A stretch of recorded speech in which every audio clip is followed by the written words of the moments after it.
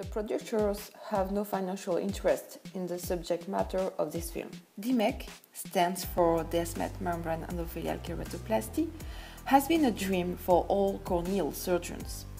The reason being, it allows performing a corneal graft without the inconvenience of astigmatism that can arise due to corneal sutures and with a significantly low rate of rejection. Furthermore, it allows an extremely fast visual recovery. Why is this a dream? The reality is a little bit more complicated. As with all surgical procedures, each step in DMEK can have its own complications. The first step consists of dissection of an endothelial graft.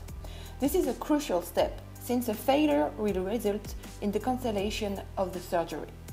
There are different techniques available to perform manual dissection. We choose the no-touch technique developed by Dr. Meles in Rotterdam. The name no-touch technique is derived from the process of dissection where the injected and transplanted region remains untouched by any surgical instrument except the trephine.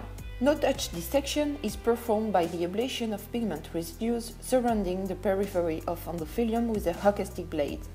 Then, the plane of dissection is opened all around the periphery. The movement of the spatula is horizontal. The spatula is perpendicular to the cornea.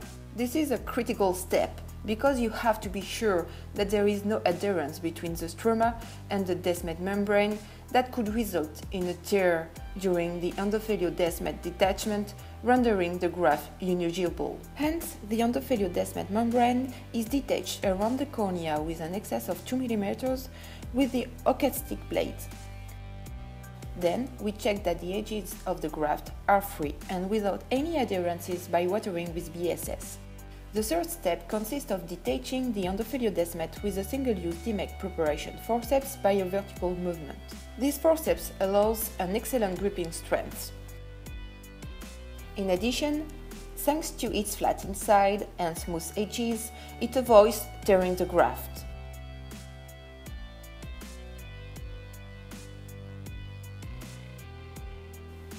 The graft is replaced and centered on the stroma to be trephined.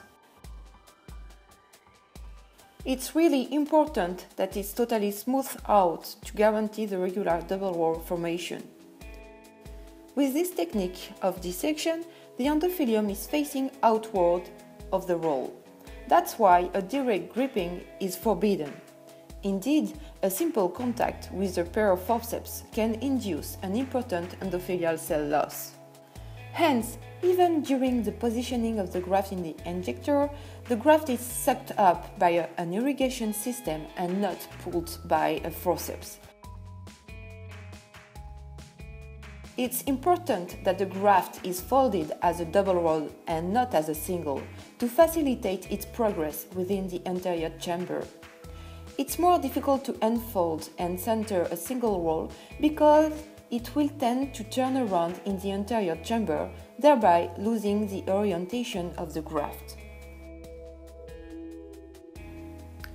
After the graft preparation, the second time of surgery can begin. First, the descemetorrhexis is performed under air to guarantee the best visibility of the removed endotheliodescemet. A solid hydrosuture of the principal incision will allow the preservation of the waterproofness during this step.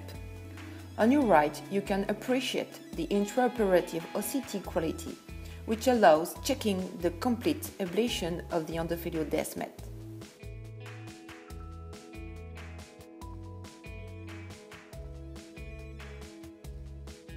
The last surgical step consists of injecting the graft. One of the keys for the success of this step is the pressure regulation of the anterior chamber. The latter should not contain any air bubble and must be almost flat, what allows the injection of the liquid present in the injector without a risk of hyperpressure. The second secret to avoid the graft reversal in the anterior chamber, even its eviction, is a pressure regulation in anterior chamber and the creation of a moderate flow between the principal and secondary incisions. So, The secondary incision is slightly opened simultaneously than the regular injection of the graft. Hence, the graft, while it's moving forward in a regular way, will be unfolded by remaining centered.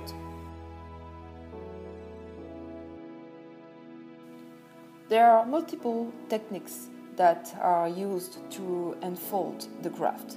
Our technique is known as tap-tap, which is performed by tapping slightly on the cornea by making a smooth movement from the center to the periphery. Even here, the anterior chamber should be relatively flat, otherwise the graft will remain walled out. The intraoperative OCT can be a precious help, in particular when the graft doesn't correctly unfold. It allows checking the correct orientation of the graft. The last time consists in injecting the air to remain the graft. Here, a solid hydrostructure is useful to maintain the incision waterproofness. In addition, the air injection should be performed with perfect centering. A decentered injection will be responsible for a shift and folds of the graft. The intraoperative OCT is very helpful and allows checking the perfect positioning of the graft.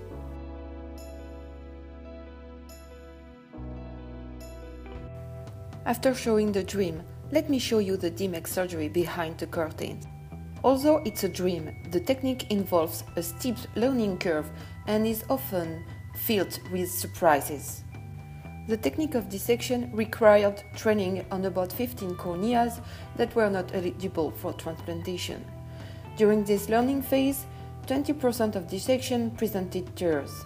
The training has helped us improve the failure of dissection to around 6%.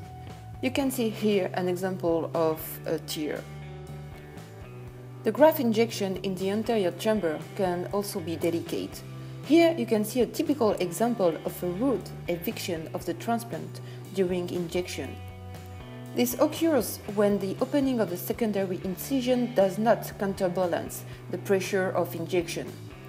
Once the injection has been performed, the graft unfolding can sometimes turn out to be difficult. Here you can appreciate a rebel graft, which absolutely does not want to unfold. It abdicated after 15 minutes of intense fight. Also, the age of the graft was 35 years. It's necessary to be aware that younger the donor is, the more elastic is the desmet membrane. Thus, the graft will be more difficult to unfold. Now, we use graft from donors who are more than 45 years old. With this movie, we hope to have shared with you our enthusiasm on this magnificent corneal technique in spite of its difficulties. Thank you.